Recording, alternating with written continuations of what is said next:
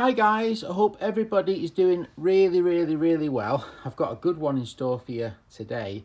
I think, you know when you see a tool and you just think, oh wow, that just gives you the fizz. Well, there's like 4 or 5 of those on this table. And you don't often see that. I've got quite high standards for tools that give me, you know, the fizz. Well, this tool haul is quite unique because I didn't pay for any of these tools. These tools were swaps for early English spanners, wrenches and other things. So I did a swap with my good friend from Sweden. I have got another tool haul coming, which is items I bought from him, but this is purely deals between the blokes. So I hope that people get a lot of enjoyment from this one, because there's some really nice stuff in this. So without further ado, let's get into it. So the first one, and this is one of those items that gives me the absolute fizz, is this angle finder. 50 degrees, 40 degrees, you know, 90 degrees, 0 degrees. How cool is that? I mean, to work out the angle. Have you ever seen anything like that before? And have you ever seen anything as cool as that before? That is like, usually you see these, but without this hanging weight, this is just absolutely exquisite. I absolutely love it. And this is one of the 4 or 5 items which I think is unbelievable. The next thing is rather cool. Obviously, everybody knows the 8-inch backhoe, but what a lot of people don't know is this is a backhoe number 21. Normally, you have a 31, and a 31 is the one what you get in the car kits. I mean, this is a very early 31, but the very earliest is a 21, and this is from like the 1920s, and this makes it very earlier. Now, when you move on to these, you'll see this is a 23, which is the biggest size they made, which I'll get into in a minute, but 21, 22, 23. Yep. And then we have here, I got this off him, which is a 30, which is a 6-inch and is, you know, still very collectible, but I already have a 21. So you see there, 20, 21, 22, 23, the biggest size. So this will really help me fill out my collection. On the wall, you can see it's slightly older lines, older design, slightly more rounded on the edge, because this is nearly 100 years old. And this is probably 60, 70 years old. So bit of a difference there. So 2 really cool items there. So between them 2, that's the full set of those, which is really good. The next lot, here we go for our second item that gives me the fizz. I mean, just look at this penknife. This is a very famous Swedish brand, I think Escovarna or something, Escovar or something, he did tell me. And this is 1890s, and this was one of my swaps, so one of my most prized possessions, but I absolutely love it. And if you just see the men playing guitar, and on this side they have another scene, and I just think it's absolutely exquisite, and I really like that penknife. There was 3 other penknives which I thought was a little bit interesting, nothing overly special, kind of cool looking, jazzy little cheap penknives. But for me, this is a real beauty. I don't know if you can see the detail in the picture, but it's really something quite nice, quite special. I like that very much. The next thing is the third item, well, which I think is absolutely stunning. This is a E.A. Berg, which you see the shark, that's the same as the shark from backhoe. These companies were interlinked, and this is a bolt cutter, a very early bolt cutter. Now, one of the catalogues for this tool recently sold for more than £2,000, just a catalogue, and this is a ratcheting, and then obviously you can push this back, start it, but open the jaw up and close it, and then close it. I mean, and obviously the ratcheting mechanism actually, you know, I mean, don't you think that's the most exquisite tool you've ever seen in your life?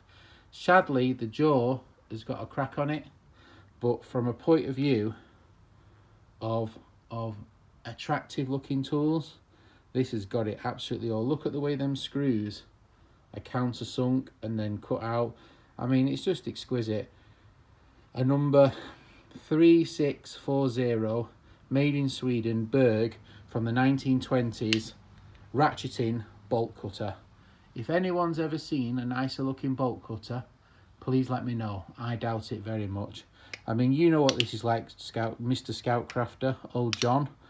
This is just outrageous. I'm sure that would polish up amazing. But that is probably one of the nicest tools I've ever seen in my life. I think it's absolutely exquisite. The lines on it, it's a work of art. It's a sculpture. So this is a very, very collectible tool and a very high value tool. But it was Swapsies, so it doesn't count.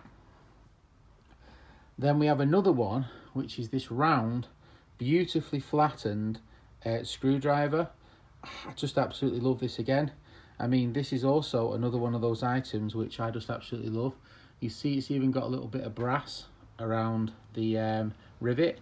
Really, really nice. Stunning looking little screwdriver. I did bid on one of these and it went sky high and I got outbid. Very identical to this. So it's absolutely lovely to actually have one of these in your hand. And this one is the same again. I mean, just look at that. Look at the bind. I mean, I wonder how old this is. It's like hexagonal, tapered into a square. It looks like it's obviously had a plenty of bangs on the back. The wood's encapsulated banding like sorry about that. Like a barrel. So I just think just absolutely stunning. Absolutely stunning. Beautiful, tactile, sort of a work of art really. I don't think I've seen a nicer screwdriver in a long time. Like again, to say there's some cool stuff is the understatement of the year. Now, I recently looked at the catalogue and I saw this, and I've never seen one in the UK before, and I actually swapped two off the chap.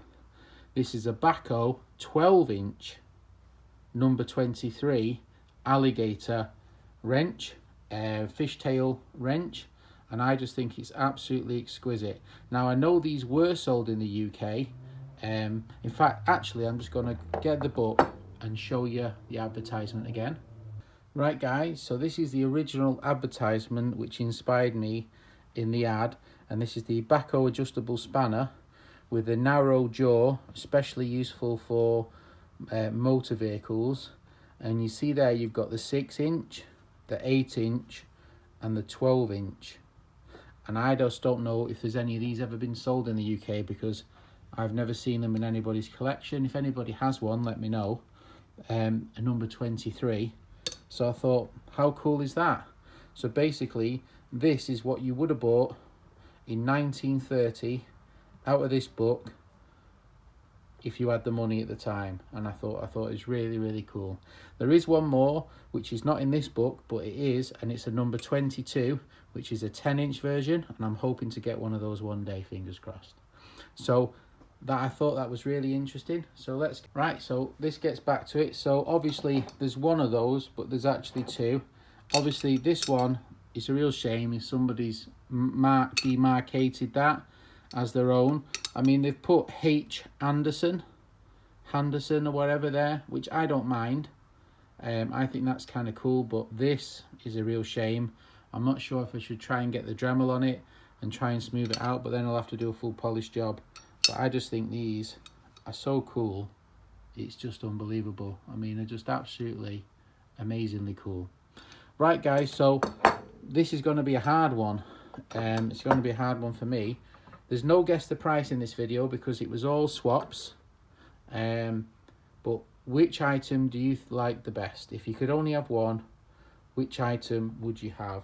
I mean, it's so hard for me because there's 1, 2, 3, 4, 5, 6 items which I just think would be the absolute star in any tool haul. I mean, just absolutely amazing. If I had to say, well, I'd probably go for this one. Or this one. Possibly this one. I just think it's outrageous. I think it's a piece of sculpture. I've never seen anything cooler in all my life. Over-engineered, over-designed. stunning. It's a shame about the little crack on the jaw, but it's never going to cut anything, so it doesn't really matter. But I do love these fishtails. I absolutely love this as well. I mean, to be honest, if you said all 6, I would understand. So thanks if you've managed to get this far and you haven't turned off already. Hopefully you've enjoyed this tool haul. I think it's absolutely exquisite, and some of the nicest tools I've ever had the pleasure of putting my hands on.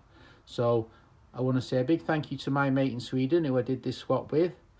He also got some really rare and really nice items as well off me, out of my collection. But that's what it's all about, a win-win on both sides.